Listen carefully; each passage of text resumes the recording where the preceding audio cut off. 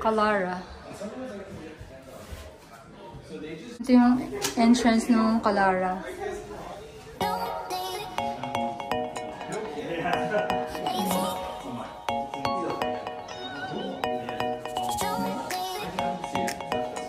May office.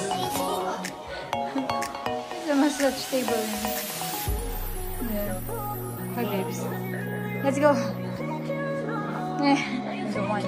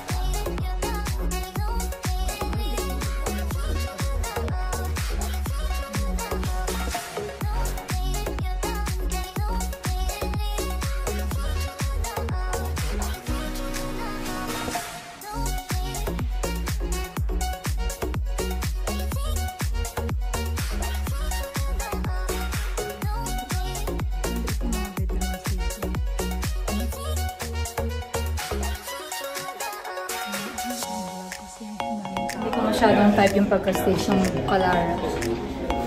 2,097 square feet. Mata tayo dun sa isa, Castella. Castella 2,575. May office, flex room, may mudroom here. Maliit lang yung washroom dito. Powder room. Maliit, ano? Hi there. Isang kitchen.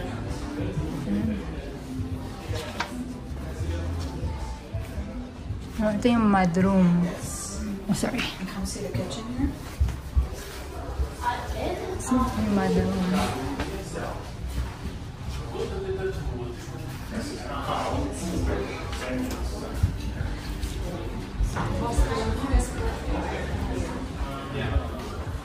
But it was like this shape of the kitchen.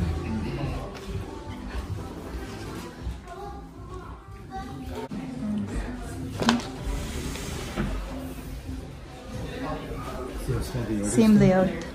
Yeah.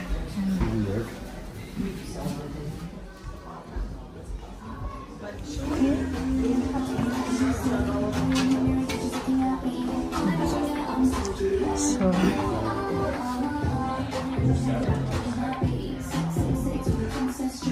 ang laki ng ano, babes. Ay, magkadugtong. Ang laundry room tsaka yung master's bedroom magkadugtong. Here.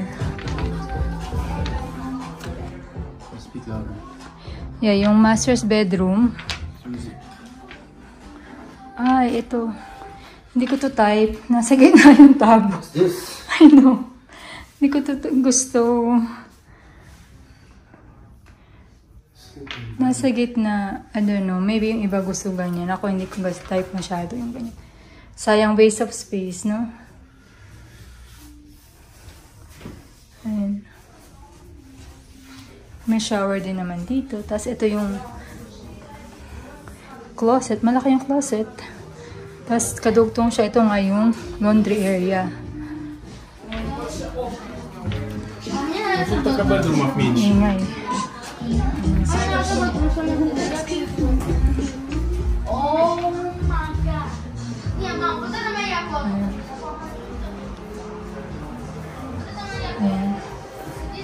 Nandito yung toilet.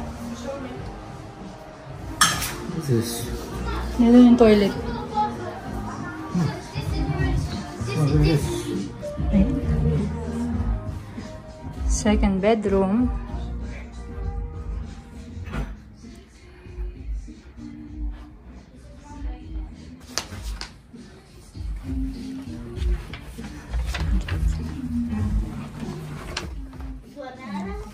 You good? This would be my room. Wow. Oh, wow. This would be my room. Nope. Nope. Isn't it separate? No, it will be my room. So yan, we're going to the basement na ng Castello. So, sobrang dami. Oh, hindi siya finished basement, babes. Wala. Malaki rin yung basement, in fairness. Malaki yung basement. Ang laki! This is huge. Malaki to in fairness siya. Okay, let's go. Tanungan na natin ang presyo nito. Calara and Castella by Hopewell Residential thing. So that one is the Calara. Ang presyo niya is 809,000 starting. And that Showhome is 880,000. And this one is Castella. Ang price niya is low 900s. 906 ganyan daw. And then the start in low 900s, and then ang showhome na to is 1 million.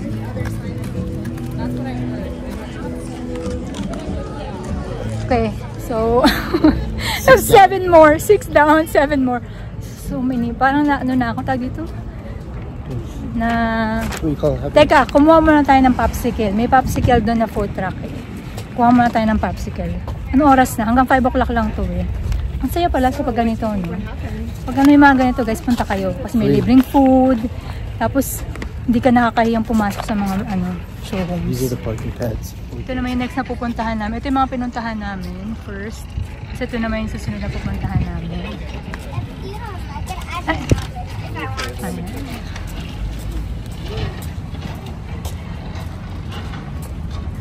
Grabe, ang dami pang binibuild dito, no? So these are the lane homes naman by Hopewell. Yan. Yan yung pangalan. How do you pronounce this, babes? Liao? Liao. Liao. Liao.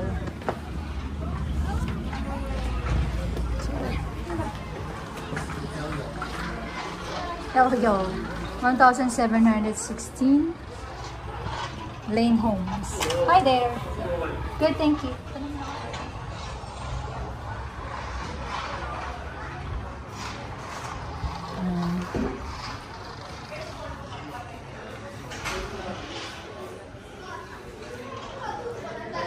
Ang mga lane homes usually pahaba talaga siya.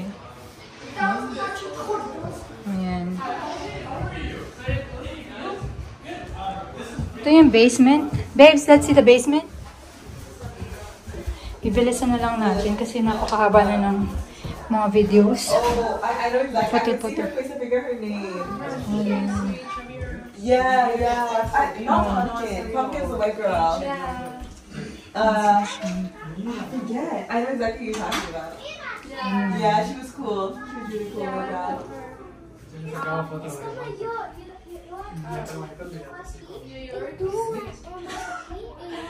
Two bedrooms dito sa basement. Do you have 30 minutes? 2 bedrooms. Let's go to the second floor.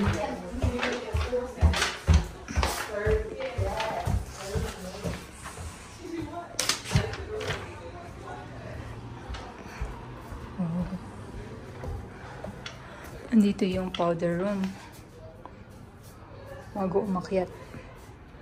Ayan.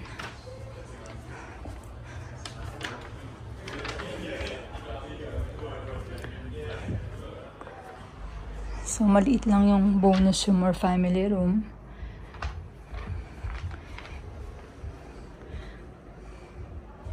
Ito yung isang first bedroom. Magkano kaya to? Tapos, it's the second bedroom. Maliit lang tong bedroom na to. Tapos punta tayo sa master's bedroom. Ito yung laundry nila. What's in here? Linen closet. Она будет на одну спальню больше. Внизу надо пойти на чердак. Нет, внизу будут стены.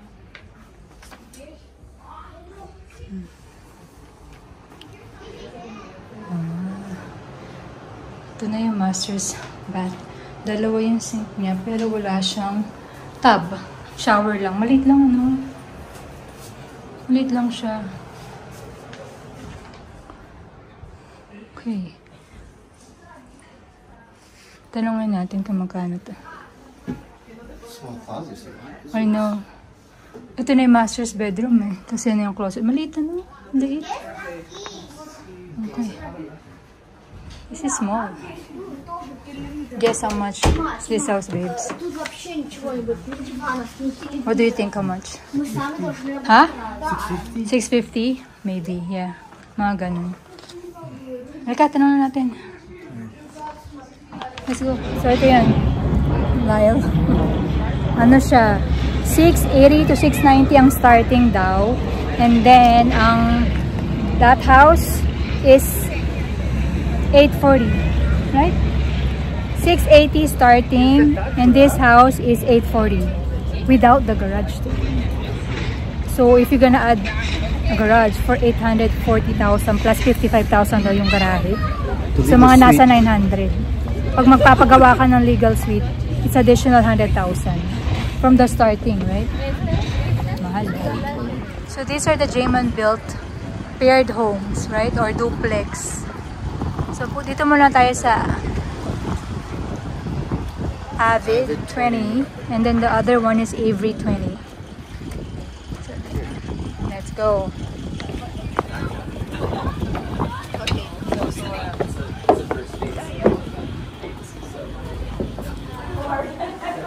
So, this is the Avery 20. Ito yung price nila, 698,000 starting. And this showhome is 899,000. So, 1,731 square feet.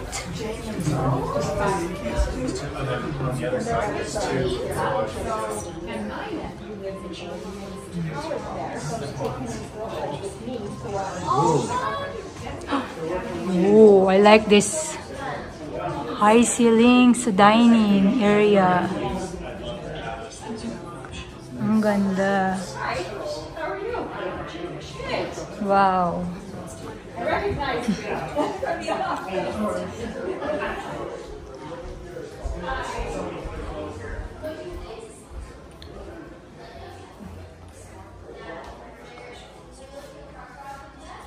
Ang ganda to ah. May office. Maliit lang yung ano nila dito. Kaya lang itong mga ganito, ang garahe nila nasa likod. Lane homes, paired homes, lahat nasa likod. Hmm? You have a garage too. Yeah. So, ang ganda. Ang ganda nito. Itong gusto ko. Parang may walkway siya. Tignan nyo guys. So the kids were like, Mommy, what's your food? What are you cooking? Mommy, what are you cooking there? Ayan o. Diba? So, pwede kang panoodin habang nagluluto. Okay siya.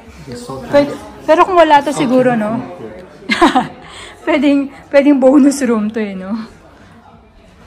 In-open lang nila kasi. Kaya dapat pwede itong isa pang room eh, no? Space actually. Yeah, but I mean, like, if you like this kind of layout, it's nice. It's unique, babes. That's a unique one. Kasi usually bonus room nilalagay nila dun. So, ito yung unang bedroom. Malaki din yung bedroom nila, in fairness. Ito yung second. Ito. Laundry. Tapos ito siguro yung linen. Ayan. So, pupunta tayo sa master's bedroom.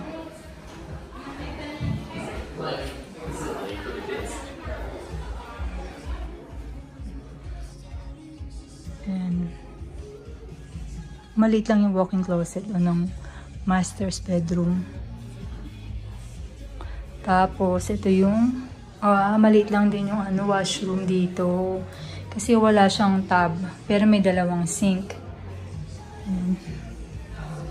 Ganyan. I like this. Very unique. Right? If you don't need an extra room, okay to. Really? I like it. Yeah, we're gonna go down and see if the basement is finished.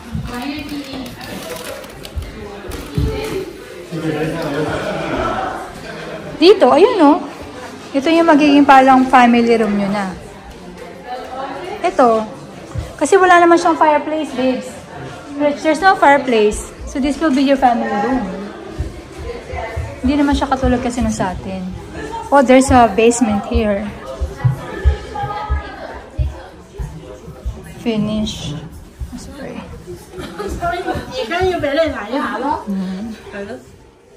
Finish basement. Storage.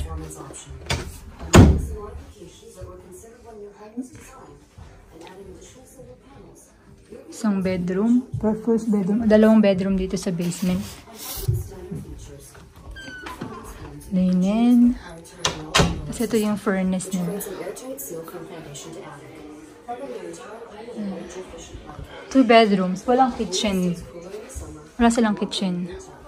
Pero may separate entrance ba? Oh, there's no separate entrance. That's why hindi mo to pwedeng i-rent out. No. None? No.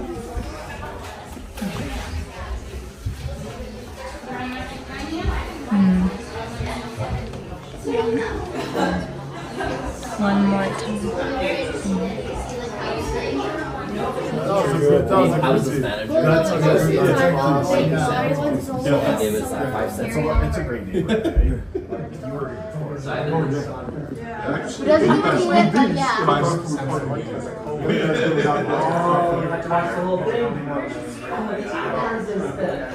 think this layout is wider, no?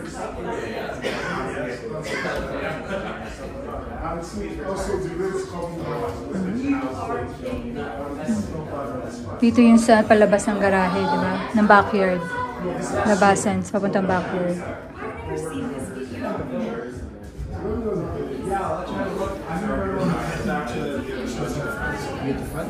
Yeah. Ito ba?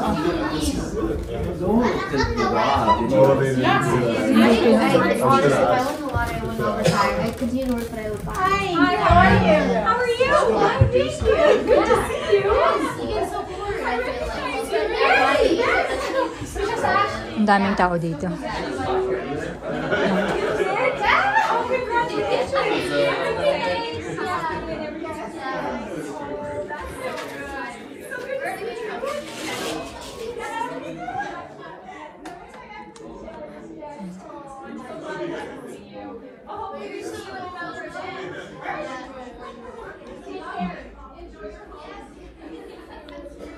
Do you think? Voiceover?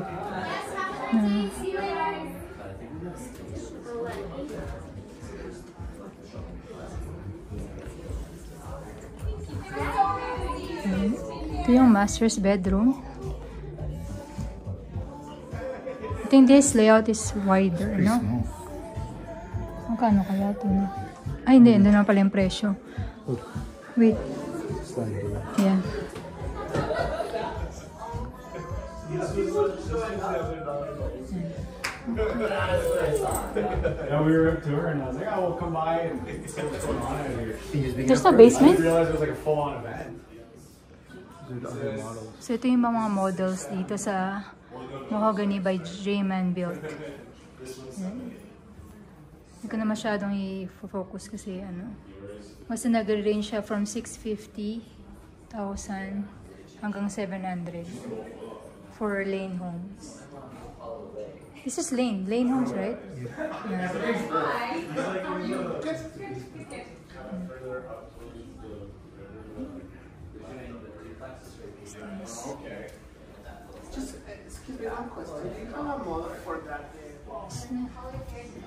Hindi siya finished dito, yung Avid 20.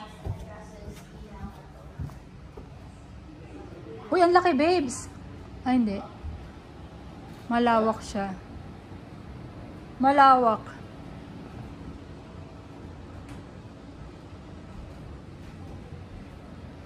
There.